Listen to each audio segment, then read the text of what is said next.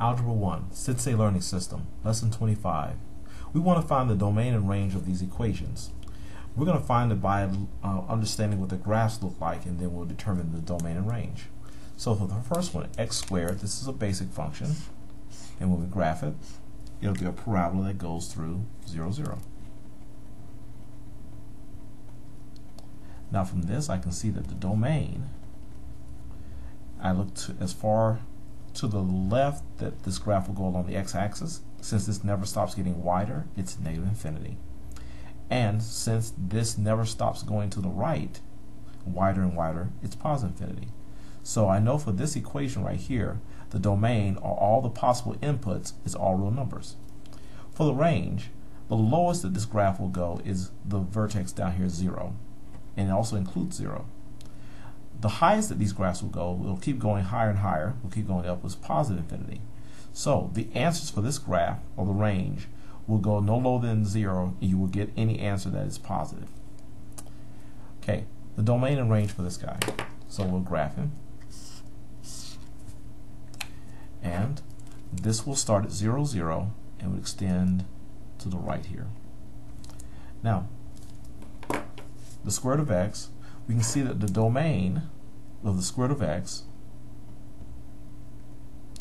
doesn't go any further than 0 to the left. So we'll put 0 to the left, and it'll stop there with a bracket. But it never stops going to the right along the x-axis. Therefore, that's positive infinity. So the numbers that you can use for input here include 0 and anything above 0. The range, the answers that you can get, we look as low as this graph will go, which is 0. And it actually stops at 0. And the highest this graph will go, this will never stop rising. It's going up slow, but it will never stop rising. So it's positive infinity. So the answers for this square root of x will be 0, including 0, to positive infinity. Now, the domain and range of negative x squared. This here is an a parameter. A parameters that are negative will take your original function and flip it across the x-axis. So we're going to take this function right here and flip it across the x-axis, and we'll get this graph here. And so the domain will look to our left, and we see that this part right here never stops getting wider, so it never stops going to the left. So that's negative infinity. And this part right here never stops going to the right, so that's positive infinity. So the domain for this function is all real numbers. Now the range for this function, the lowest that this graph will go will be negative infinity, because it never stops going down. The highest is right here at 0. We'll never go any higher than 0, but it will include 0. So the range for this function is negative infinity to 0. Those are the only answers that you can get from this function. Now the negative square root of x, that's a negative a parameter. Well, the square root of x looks like this, but a negative a parameter gives us a reflection about the x-axis. So the graph will now look like this. Now we ask ourselves about domain and range. Well, domain, we ask ourselves how far to the left will this graph go? It will go no further than 0. So 0 is as far as it will go to the left, and it includes 0. How far will this graph go to the right? Well, it'll never stop traveling to the right, so that's positive infinity. Now range, how low will the answers go? Well, this graph never stops going lower, so that's negative infinity. And how high will these answers go? Well, they'll never get higher than this point right here at 0. So we'll say the height is 0, but it will include 0. So the answers for this function right here, the negative square root of x, are only negative numbers including 0. Now let's look at this right here. This is the negative x squared function with a d parameter of negative 3. That means that this is going to go down 3 times. So let's take this function and lower it 3 times. 1, 2, 3. And now we'll draw the graph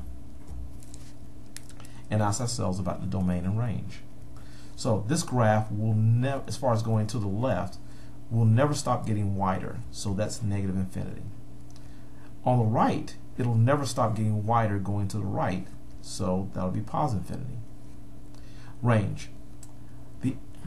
This graph will never stop going lower. So that's negative infinity. And the highest that this graph will go is right here, which is negative 3. So what this tells us is this graph, this equation right here, can take any number, all real numbers, as input. Nothing hurts it. But the answers will only go as high as -3. They'll go low, but they won't go any higher than -3 as an answer for this equation. Your range. Now, number 6. Number 6 is the same function above here, but with a d parameter of -4. So that means this graph will go down 4 times. So let's go down 1, 2, 3, 4. And then we create the graph here. Same orientation. Okay, and now let's look at the domain and range. The domain here, the furthest that this will go to the left is no further than 0. So my domain here is 0, and it will stop at 0 to the left. Now to the right, this graph never stops going to the right. So the right is positive infinity. Now how low will this graph go? This graph never stops getting lower. See, it's going down. So negative infinity is how low it will go. How high will this graph go? Well, it'll never go any higher than this starting point right here, which is -4. So the range of this function is -4. Oh, sorry, negative infinity to -4, which includes -4. Okay. We want the domain and range of this function. So I'm going to remove all the parameters. But first, let's identify the parameters. 1, b is 1, c is -2, and d is 1. And so, removing all the parameters, we get the square root of x. And I'll use, let's see, marker here to give us the graph. There's a classic V shape here. Then we'll put the c parameter on,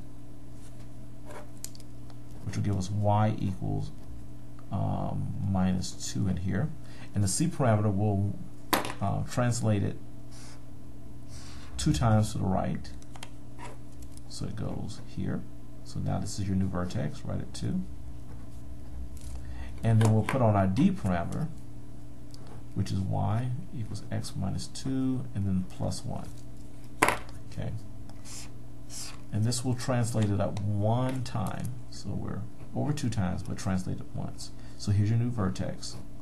So my domain for this function, it never stops going to, it never starts getting wider, so it never stops going to the left. So that's negative infinity. Also, to the right, it never stops getting wider there as well. So that's positive infinity. So this function can take any real number as input. Now range, the answers. The graph goes no lower than 1, including 1. And this graph will always go up. So that's positive infinity. So this equation right here will have no answers lower than 1. Okay, let's look at this, domain and range of this graph. So let's identify the parameters. A parameter is 1, B parameter is -1, the C parameter is 1, and the D parameter is -1. Okay, let's remove all the parameters and we'll get y equals the square root of x. Now that graph looks like this. It starts from 0, 0, and just expands out. And, let's see, we'll put on the C parameter next, which is a +1. So we'll get y equals square root of x plus 1.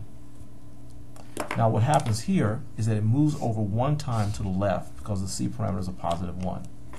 So let's move over 1 time to the left and then redraw. Next, we have our B parameter, which is the negative on the x. So for square root, negative on the x, and +1. Negative x's will help give us a reflection about the y-axis.